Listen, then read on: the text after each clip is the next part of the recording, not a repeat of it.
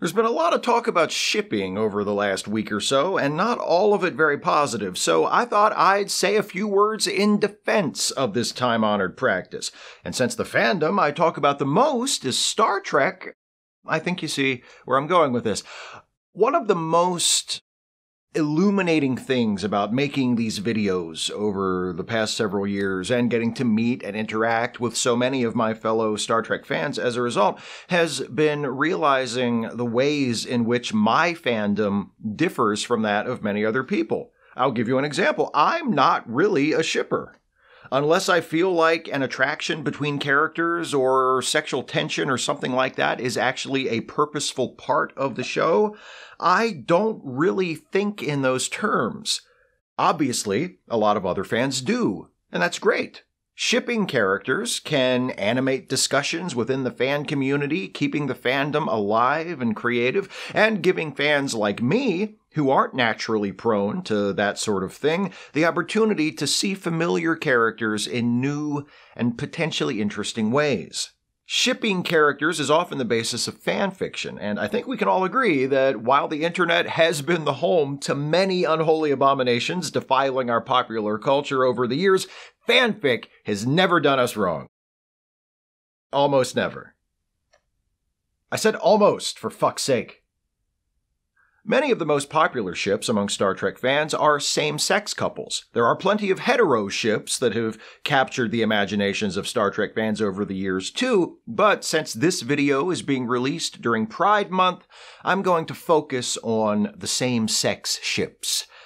The popularity of queer ships among Star Trek fans isn't surprising. I'm hetero and a dipshit. The two aren't necessarily related, but are often concurrent. And I also don't have any kinks to speak of. Oh, yeah.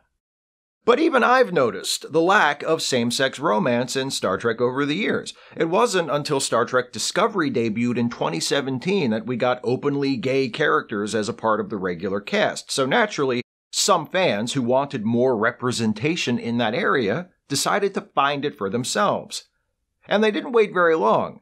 The most well-known ship in Star Trek dates to the early days of the franchise and has been an important and influential piece of fan culture for decades. I'm referring, of course, to Spirk.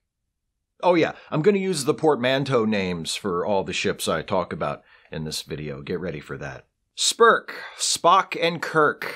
The ship, the prototype, the ship that launched every ship to follow. The shipping of Kirk and Spock has been a part of Trek fandom for so long now that we all just kind of take it for granted. But even if we ignore that and consider only what we see on screen in the TV series and films, it's obvious why this particular pairing is so popular. If I were gay, or even if I were a slightly less oblivious and sheltered hetero person, I probably wouldn't need any prompting to look at the obviously close but sometimes tempestuous relationship Kirk has with Spock and think, yeah, that must be his boyfriend. Like all the other ships I'm going to be talking about in this video, Kirk and Spock are never officially a couple. Spirk is fanon, not canon, but that doesn't mean it's completely detached from what we see in the show. Spirk shippers can point to a good deal of on-screen evidence to justify this pairing. For just one example, let's take a look at what just so happens to be my favorite episode of Star Trek The Original Series, Amok Time. At first glance, someone might look at this episode and say, but wait, Steve, isn't this the episode which establishes that Spock isn't into dudes, since the whole story is about how he needs to get home to have sex with his lady fiancée? Doesn't this episode actually invalidate Spirk? First of all, how dare you? And second, shippers don't settle for the obvious superficial interpretation. Yes, Spock is supposed to return to Vulcan to marry T'Pring, but that's Vulcan tradition. That doesn't tell us what's in his heart.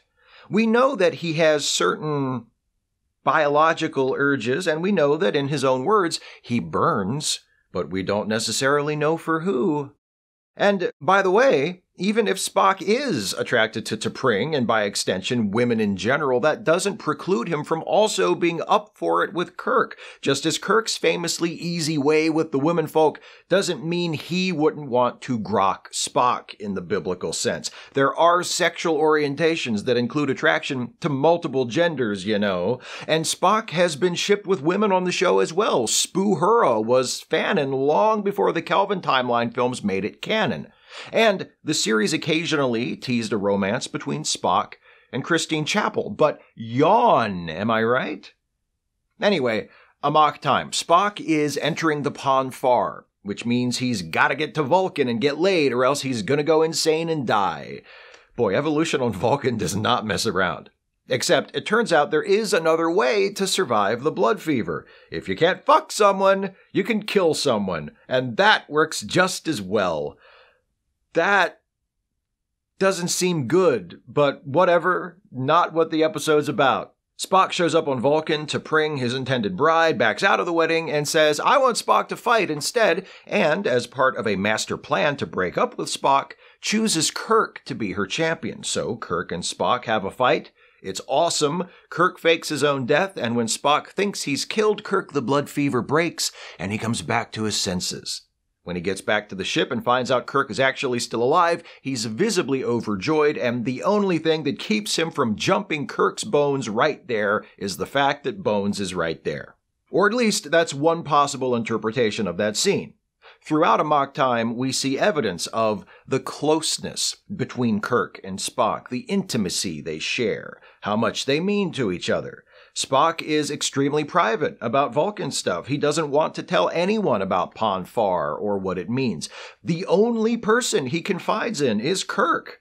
And when Kirk realizes that disobeying orders in order to take Spock to Vulcan could cost him his career, he doesn't hesitate to choose the life of his friend, or should I say, friend, over his own well-being. And let's talk about that fight scene. As disturbing as it is, Amok time does establish that for Pon farr mitigation purposes, violence is the same as sex, which means that when Spock and Kirk are fighting, they may as well be fucking. And when Kirk dies at the end, well, we all know what that means.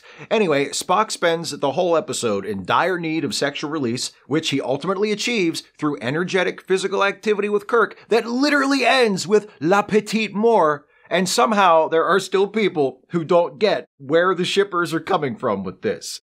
You know the old saying, you can lead a horse to water, but you can't make him drink. And as we all know, drink in this context is a euphemism for acknowledge the homoerotic subtext. There are many other examples of the closeness of Kirk and Spock that could be used to justify why they should be a couple or argue that they actually are. Spirk has never officially been a part of the Star Trek canon, but the creators did wink at it every now and then. My favorite of those winks comes near the end of Star Trek V, when Kirk realizes Spock was firing the disruptors aboard the bird of prey that just saved his life and is about to embrace him when Spock stops him and says, "Please, Captain, not in front of the Klingons." So we'll just pick this up later then? Cool. Speaking of Star Trek V, it also gives us one of the best moments in arguably the second most popular same-sex ship of classic Trek, Chulu, when Uhura recalls the crew of the Enterprise from shore leave and we see that Chekhov and Sulu took their leave together in the woods. They went camping and got lost. Oh my. Moving now from classic Trek to next gen, where you can't take 2 steps off a turbo lift without tripping over a shippable couple.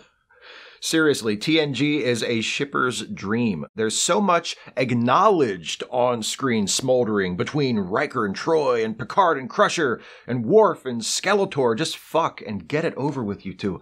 That it doesn't take much to imagine what else might be going on aboard that love boat.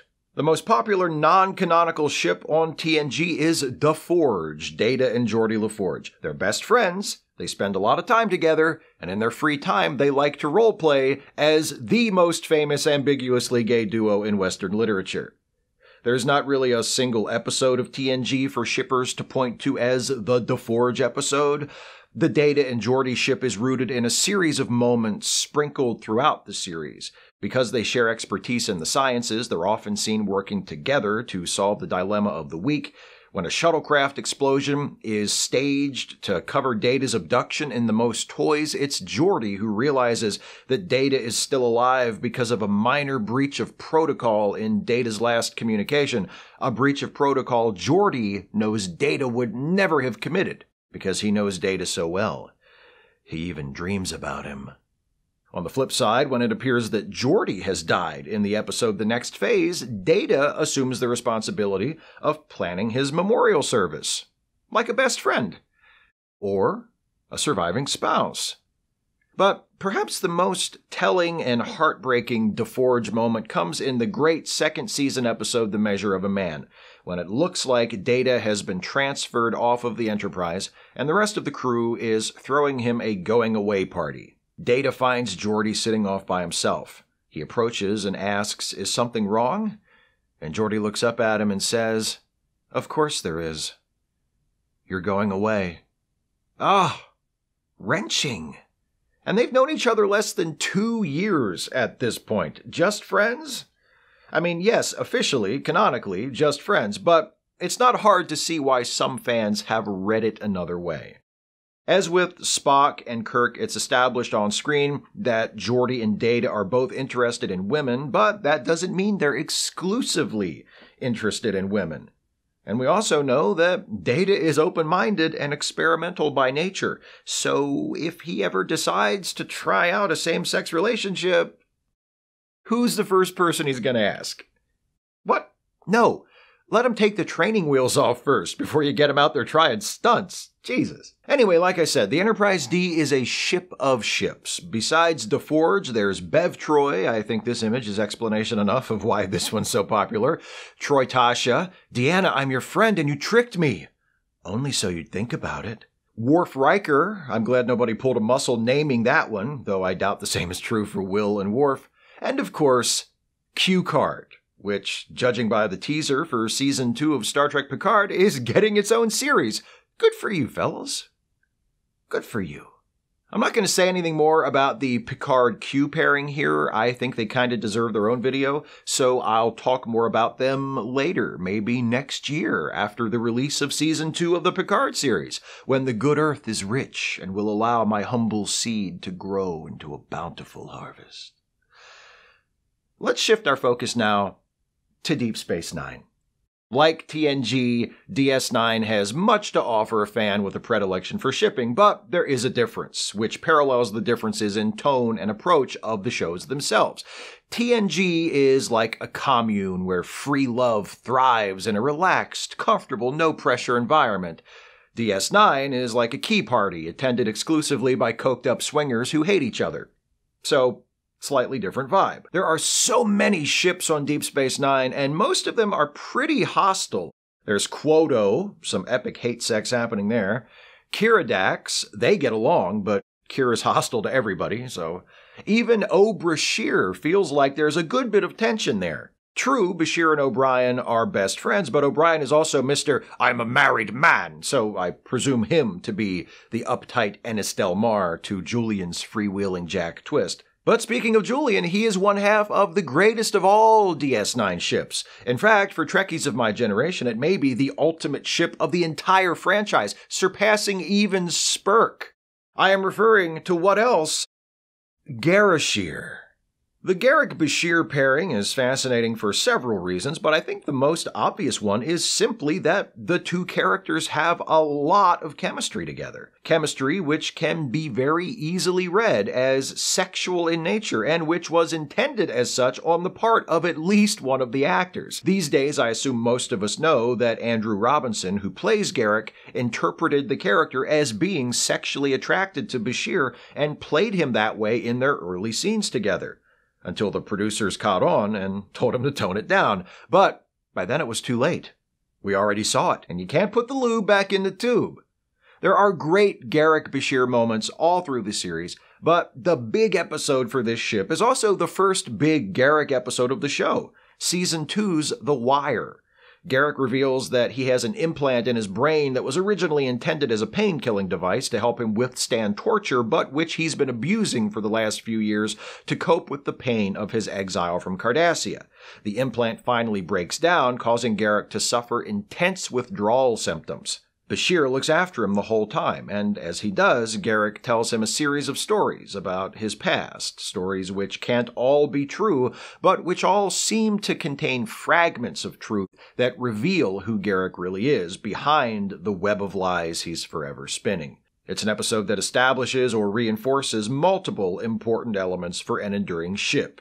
Chemistry, the potential for physical and emotional intimacy, trust. Garak doesn't trust anybody completely, but he seems to trust Bashir more than anyone else on the station, at least, and Bashir knows better than to trust Garak, but he obviously wants to trust him and wishes he could. A couple of seasons later, we see Garak and Bashir following the example of Data and Geordi and indulging in some role-playing on the holodeck in the episode Our Man Bashir. It's important to find a partner you can have fun with, don't you think? Especially when an improbable but inevitable malfunction turns your carefree afternoon in the land of make-believe into a harrowing crisis where lives hang in the balance.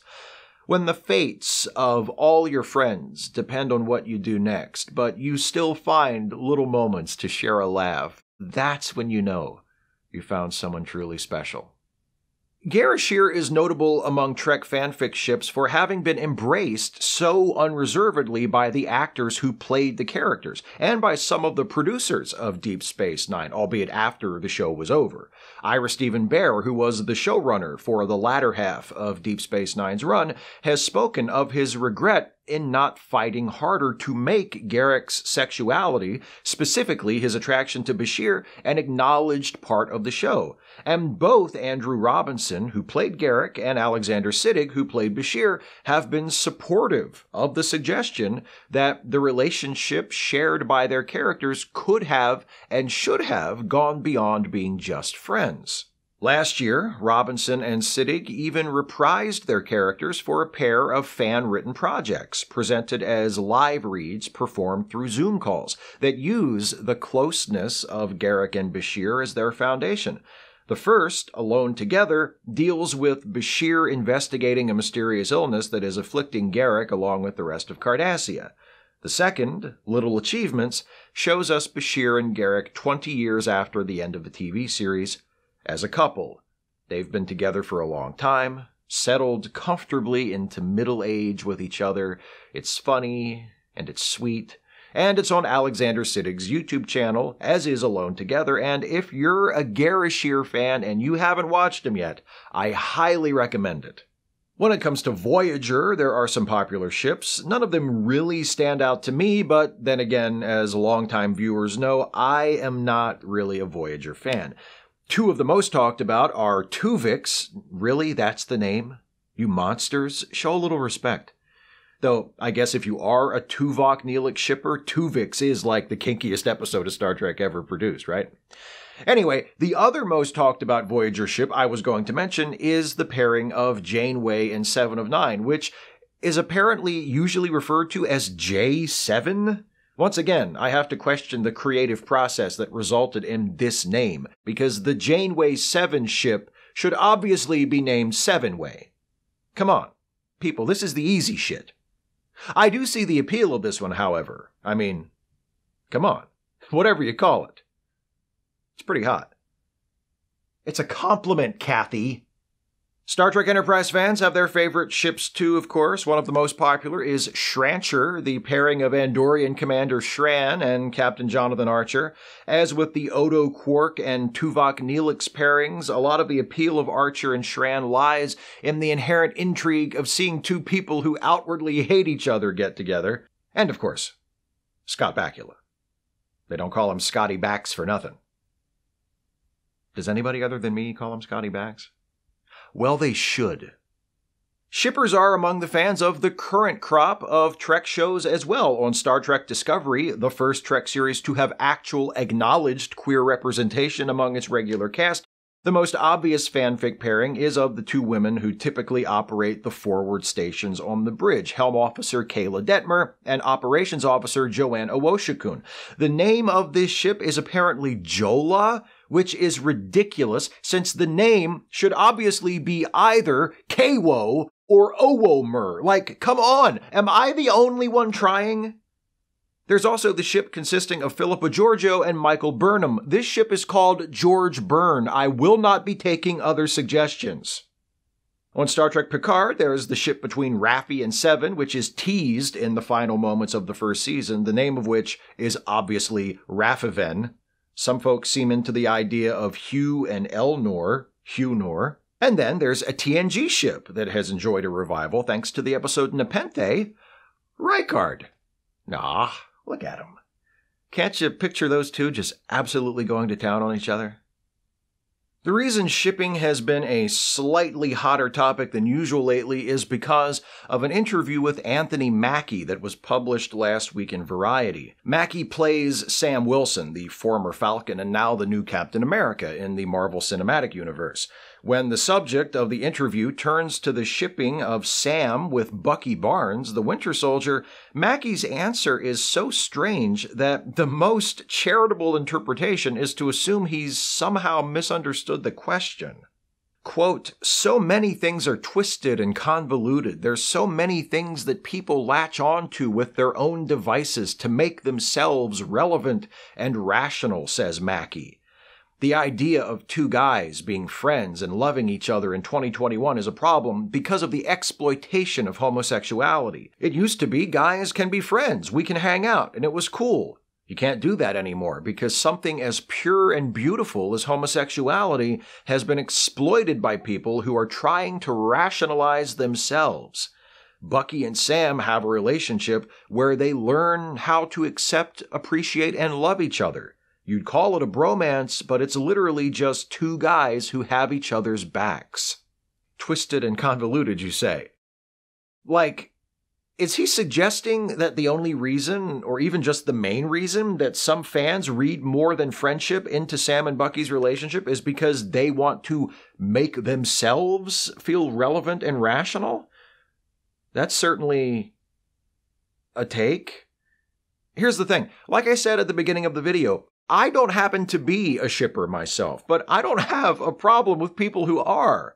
I get it. And not only do I get it, I think it has value.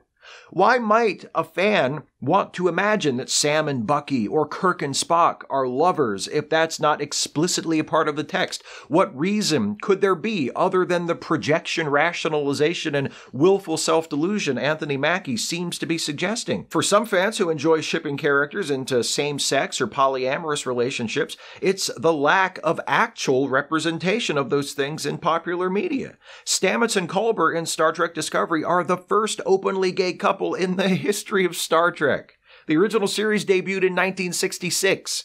Discovery debuted in 2017. Maybe if there were more gay characters in Star Trek, gay fans of Star Trek wouldn't have to read so much into the franchise in order to see themselves in it. I know that this gets said a lot, but it's true. Representation matters. When we create art, when we write books or make movies and TV shows, we aren't just telling stories. We're telling ourselves who we are. People shouldn't be excluded from that shared collective self because of who they are. And if people of a particular orientation or identity have been excluded, they can hardly be blamed for reinterpreting their favorite stories or characters in ways that do include them.